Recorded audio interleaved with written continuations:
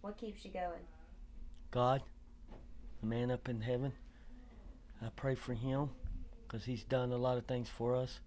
He died for our sins, and some people don't see that. I'm glad he's here. He's right here in this room listening. He knows what I'm going to say before I say anything. Homeless ain't good. It's bad. And all, but we got places we can go and eat, places that we can go get help. I'll just say this to anybody. If you need help, this is a church that'll help you.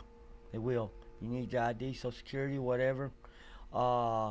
Need medicine. If you need a ride somewhere. If you need your bills paid or something.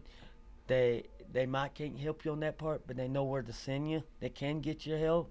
We have a place across the street called Broadway that owns this. We do clothes closets on Tuesdays. You call on Thursday and you set it up. We have dinner here Wednesday night at 5:30 to 7:30, and then Monday, Tuesdays, and Thursdays and Friday we have NA here at 6.